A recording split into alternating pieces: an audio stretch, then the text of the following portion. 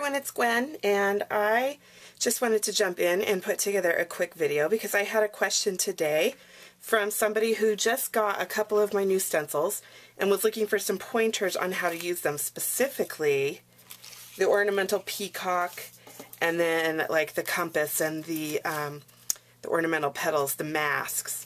So I thought I would show you just a couple of quick ways that you can use these in your art journaling, your mixed media work, scrapbooking, art quilts, whatever it is that you're working on. So the first thing I'm going to do is just show you, this is a mask and this is the stencil version. And the difference between these is that if I take a brush and some paint and I stencil through this hole, I'm going to end up with the shape of the peacock painted on the paper. Whereas if I take the mask and then I go around it with paint, I'm going to lift this up and the peacock will still be whatever color the paper is underneath. So I don't know if that helps, but I know that's one question that I guess asked all the time is, what's the difference between a stencil and a mask? So I thought I would start out by just showing you some basic ways that you can use it. And this one, let's start with the small one for this. Let's get the compass. One of the things that I do is I kind of don't really do anything special at all, is I just take that and I just treat it kind of like a stencil. And sometimes these are a little tough to get opened. So I'm going to just throw a little paint on my palette. I mean, you can use spray inks, you can use ink pads and a foam blender or a makeup pad or something. It's late, I can't talk tonight. I use these if I'm using ink, these little Tim Holtz mini blending tools. But anyway, for the paint, I'm going to put this up here so you can see it. The key to, I'll show you two things at once. The key to the stenciling with paint is I prefer a brush. You can use a sponge, either way. The important thing is that you tamp off most of the paint, and that might be Sylvia. But you can see there's not really a whole lot of paint on there, and it probably looks like less than you think it should be. But the first thing that I do with a mask is I hold it in place. I mean, you could use some spray or something to make it sticky, but you'll see as I'm working through here, I don't go too far outside the lines when I'm doing this with a mask. And you can also see how far that little bit of paint goes. So I tend to get a little lazy and start dragging my brush, which works just fine as long as you don't have lots and lots of paint on there. But you can see how by having so little paint on your brush, and look how little is left on there when I'm done, you can see how crisp and clean the lines are, as opposed to, say, if you, I don't even know if I have enough paint to do it, if you were to take a whole bunch of paint and go at that, it just doesn't want to come out.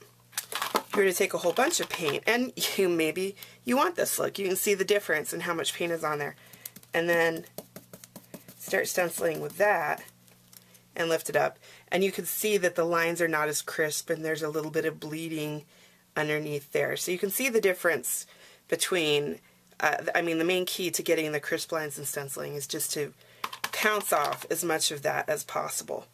So another way that you can use these is, you can see when they come in the two pieces, and you snip this out with scissors, and then you have a stencil and you have a mask. So you can take this and you can do kind of some two-part stenciling here. I've got some goopiness in my... You just treat this just like a regular stencil. So you can lift that off, and now you'll see, and this may or may not line up exactly. This is a hand-drawn stencil, so it's not 100% symmetrical, but there we found where it lines up. So the next thing you can do is you can now take that and line it up right on top, and then just hold that tightly in place.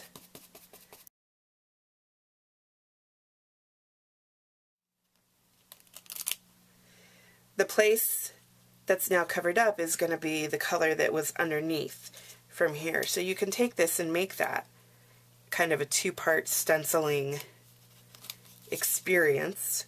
So you can use it that way, which is one of my favorite ways to do that.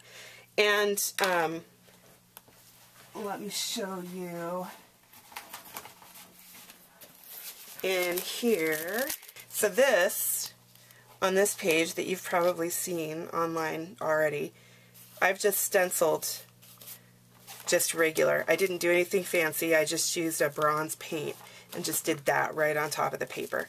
So you don't really have to do anything special with the masks, or you can, you know, make them a two-part thing or whatever it is you want to do. So I'll show you one more thing, and we'll use the peacock mask for this. You could put the stencil part of it on here, and you could put your color through the middle, and then when you lift it off, you would have the peacock-shaped paint on the paper, and then the pattern would be around it. Or we can do what I will show you right now. And you can put your peacock on the page. How should we put him? Let's put him like that. So what I'm going to do is I'm just going to take the paint, and I've got this not so nice pattern. I think it's nice. It's got plenty of pattern underneath here. And this is one of my favorite things to do just in general. I like to cover up and leave little windows.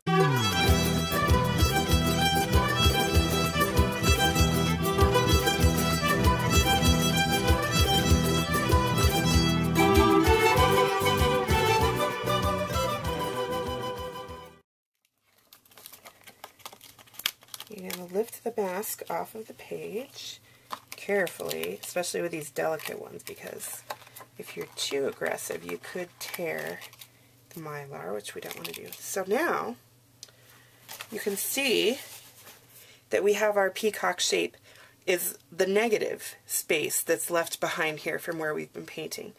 And what I'm going to do, or what I can do, is now take my brush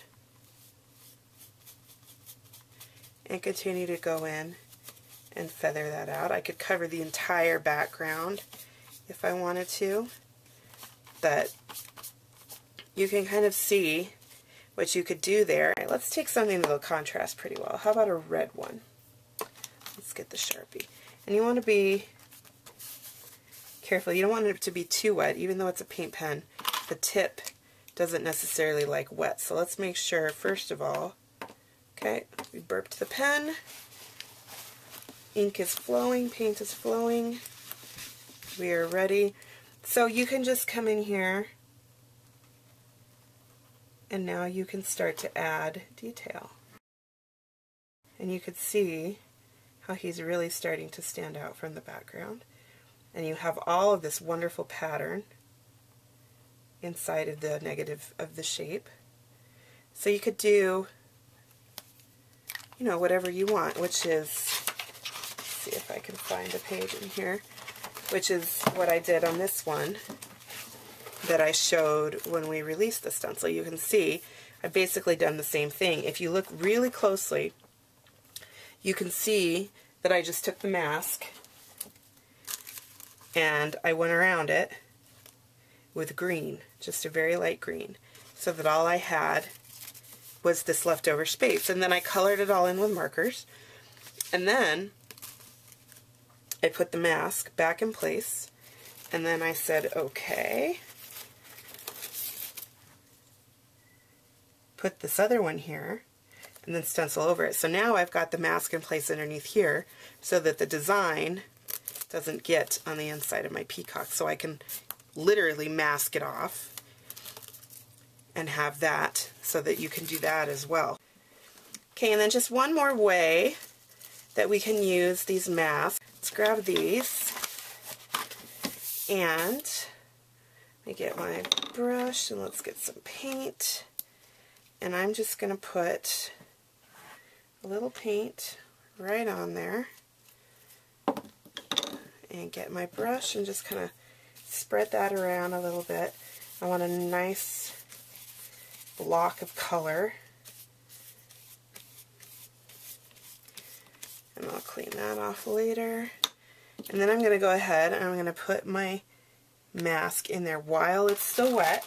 And I'm going to get myself a baby wipe, and I'm going to do what we call reduction stenciling, which is really great with masks. And my baby wipe may actually be too wet, but you're still going to get the picture here.